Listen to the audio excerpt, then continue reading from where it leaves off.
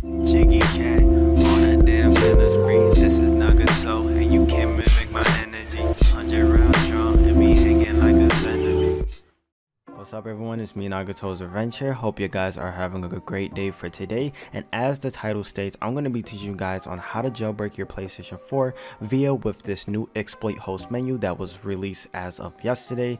In this exploit host menu, I could tell you from my standpoint, since I beta tested this about like a week ago, and I could say that this is probably one of the best exploit menus out for the PlayStation 4 if you have a jailbroken console. It utilizes a bunch of things such as fan control, a bunch of payloads. You can FTP from it. It already has embedded GTA 5 mod menus. You could do backups for your save games and stuff like that for your trophies as well. There's also a spoofer, and as well as some key things, a Linux loader, just to name some stuff off the top of my head. But for today, I'm going to be showing you guys on how to set this up. It's very simple on how to do as well. But with that being out the way for just the introductory, I just want to go ahead and get started with the prerequisites, and everything I state and any useful links will be in the link in the description down below, like I have in all my other videos. So as long as you have a modded PlayStation 4 that's on firmware 5.05, if it's on like 4.05, 1.76 or anything other than that, just go ahead and upgrade it for this process. You can't do this on firmwares higher than 5.05. so if you're on 7.0, if you're on 6.0 or anything higher than 5.05, you can't do this since there is no public Webkit exploit for the PlayStation 4. You're going to need the PS4 exploit host menu, and I'll show you guys on where to get that. We're going to be using a website called GBA temp, and there is a big readme and instruction guide on how to do that. I'll explain a little bit more in the video as well.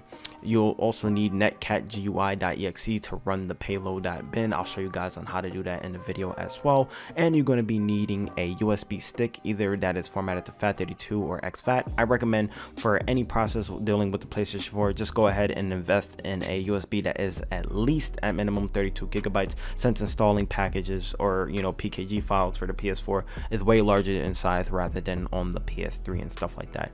I just want to go ahead and give a special thanks out to Lethal74 and any of the PS4 development team who may have helped them with this project, and just want to give a big shout out to Default DMB because I know he probably worked on this as well. Don't forget, if you need any help, to feel free to join my Discord for this process. But with all that getting out the way, we're going to go ahead and get started on the PC side of things.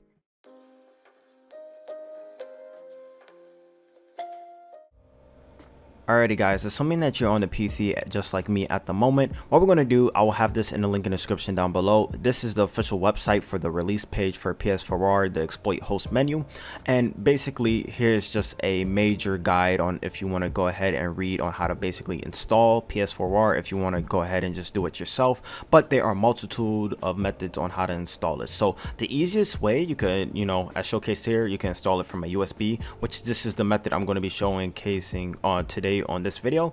But you can also install this exploit host on the PC via with a ESP device, as well as any Android device. So whether a Android tablet or phone, you can still install it. But the way on how you would download this file, you just go ahead and depending on what installation process you want to go with, just go ahead and install from via the download links here.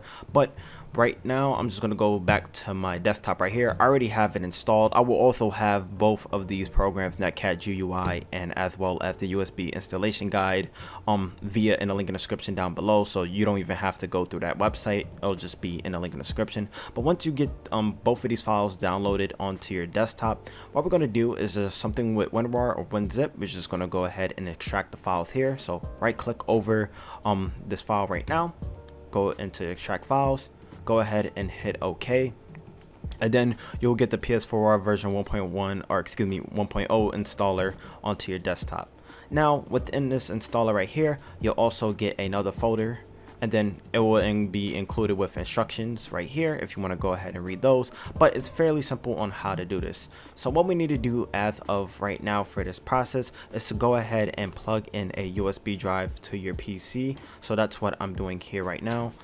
So let me go ahead and plug mine in. And then once you have a USB drive plugged into your PC, what we're going to do is take out the PlayStation or PS4 .usb file, as well as the installer payload bin, which we're going to be using soon via with NetCatGUI. We're going to go ahead and to our USB of choice. So let me go ahead and find my USB. And then within this USB of choice, what we're going to do is drag and drop this PS4 .usb file in. But before we do that, we're going to verify that this USB is formatted to FAT32 or EXFAT. So let's go ahead and right click over our USB drive, go into properties, and as you see here, my file system is already on FAT32. Now, as well for this process, what you want to do, let's say if your USB drive, if I go back into properties and your thing is on NTFS, you want to go ahead and reformat this to EXFAT or FAT32. So what I'm going to do now is, if you have any important documents on your USB drive, which I have, make sure to back them up onto like your desktop or something like that, because anytime you need to reformat your USB drive because of the file format system is not compatible, like NTFS is not compatible with PS4, that's why we have to go ahead and go along with this and reformat our system. So what I'm going to do now is right click on our USB drive, go into format system, assuming that you already backed up your data. And what you need to do, if your thing is on NTFS, just go ahead and format it to EXFAT. Make sure your capacity is the highest. Go to allocation unit size, just go to default. Volume label, you could just label your USB anything you want to. I'm just gonna leave mine blank. And then make sure you have quick format toggled on. Make sure it has a check mark. Go ahead and hit start, and then it'll say warning, erasing all data on this disk will basically format it. Just go ahead and hit OK. I'm not gonna do that since I have important documents, but once you hit OK and once the process is done, you will get a little notification on Windows stating that it's successfully format. Then you could go back into your USB drive, go into properties, and your system should be either on FAT32 or EXFAT for this process. Assuming that you guys did understand that and your USB is now on FAT32, all you got to do is take the PS4 .usb file. I already had it on this USB, so all you got to do is just go ahead and drag it to the root of your USB, and then you're basically done for this process. Now what you need to do is go ahead and safely eject out your USB with the PS4 .usb bin. So that's what I'm doing here. So I'm ejecting out my disk right now, and now we could take our USB drive that has been transferred with this file to the PlayStation 4, and now we're going to go ahead and get this set up via with NetCatGUI plus with the payload install bin as well.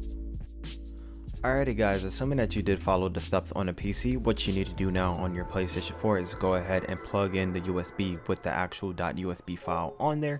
And what we need to do is just go ahead and open up our internet browser. You can use any Webkit exploit of your choice. I'm just going to be using Darth Sterney's X project, basically Webkit that is hosted online. You can use anything like Lazarus, or you can even use the same website for this process. Make sure, of course, you're on 5.05 for this process. But what we're going to do now is just go to the Binloader right here. Make sure if you're using Lazarus or any other Webkit exploit, they basically have the Binloader payload. So once you get your notification on your system that you already have your payload.bin plus with your IP address, you could go ahead and to the PC and then get it set up so we can send over the actual PS4 payload so it could be in our user guide. So that's what we're going to be doing now. Alrighty guys, assuming that you did follow all the steps on the PlayStation 4 and now you got the Binloader payload running on the PS4 itself, what we need to do now on the PC is just open up netcatgui.exe. So just double click on that. In this file section right here, what we need to do is go ahead and type in our PlayStation 4 IP address. So mine is this number right here. Of course yours will be different. If the Webkit exploit is allowing you or needs to have basically this number to 9023 for the port, just go ahead and keep it the same. But since I'm using X project, I need to use it or basically put it to 9020. Once you have your IP and port correctly written down in NetCatGUI, where it says file, or excuse me, payload file path, just go ahead and double click on this section right here. And wherever you have basically your installation.bin file, just go ahead and open it up. So open, and then all we need to do now is just go ahead and inject the payload.bin. And if everything is done correctly, you should see on your PS4 it will be searching the USB drives, and now it's installing PS4R from the USB 0. So that's what it's doing now, and you should also get an successful install message on your PS4. So once you see that, we're going to go ahead and jump onto the PS4 and see if we can run any other homebrew payload bins. Alrighty, so since we're back onto the PlayStation 4 as showcased here, you can see that I have a bunch of payloads within the actual exploit itself. We can also test as well if we hit back on our home button, go into our settings as well, go into user guide again. We should already see the PS4R exploit host within this method as well. So if you ever disconnected your internet, it's already enabled its cache. So basically anytime you load up the internet web browser, or if you use the user guide, which I use mostly of the time as well, you basically can run any of the payload exploits you want. So as showcased here, it has a multitude of basically homebrew files and payloads you could run. Some things that I do want to showcase off the back is backup and dumpers. So if you ever want to basically back up your database and restore it, you can as well.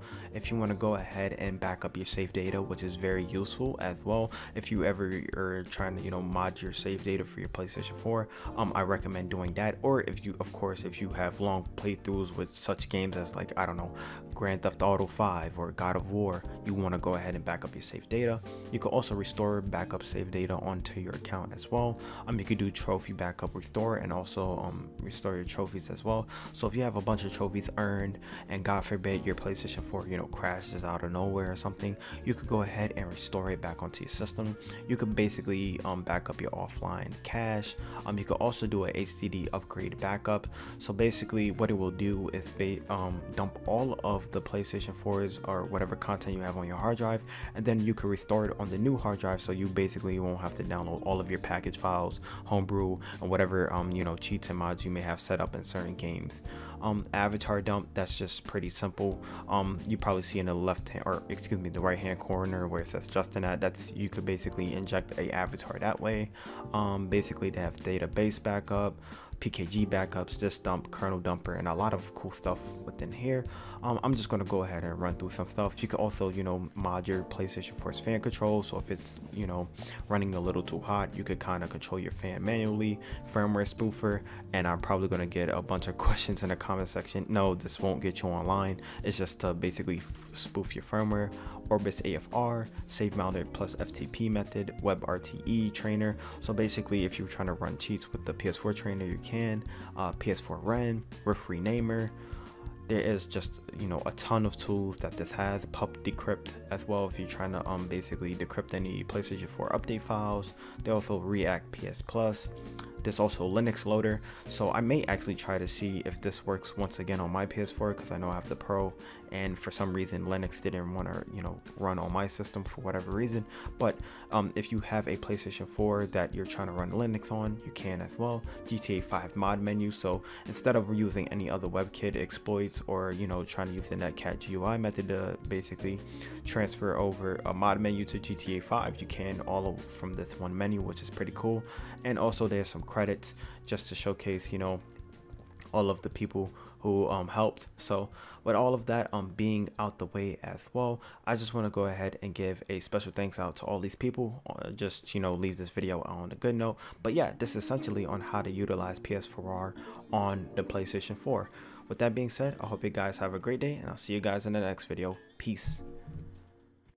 Hey everyone, it's me, Nagato's Revenge here. Hope you guys did enjoy today's video. With that being out the way as well, I highly do recommend that y'all guys go ahead and follow my social media so you never miss any of the latest hacking guides and tutorials on my channel by subscribing to me and hitting that notification button as well. It's another method on how you will know when I drop my latest content, whether it be for the Vita, PS4, PS3, and such and so forth. As well, if you want to be in the mix of things and you want to join my official community, you can join via the link right now showcased on the screen and join my Discord that way. And if you do want to support my channel in any shape or form, you could become a patron. I will have a card right now. But with all of that getting out the way, hope you guys really did enjoy this video, and I'll see y'all next time. Peace.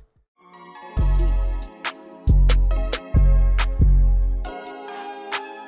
course, I love the llamas. Nice and silky smooth.